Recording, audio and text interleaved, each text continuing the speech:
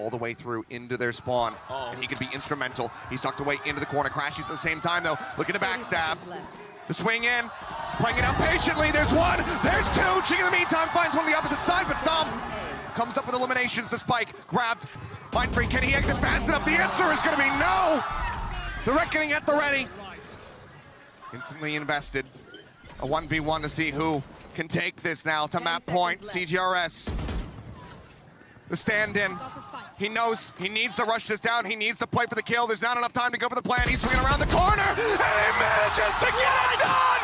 Some with a shorty doesn't find him! Prx, they take it to 14! You gotta be kidding me! For words, it's so incredible. The way that they do this whole round from Cgrs. Doing what Som is doing on the complete opposite side, both teams having the exact same reaction there. And I don't blame you.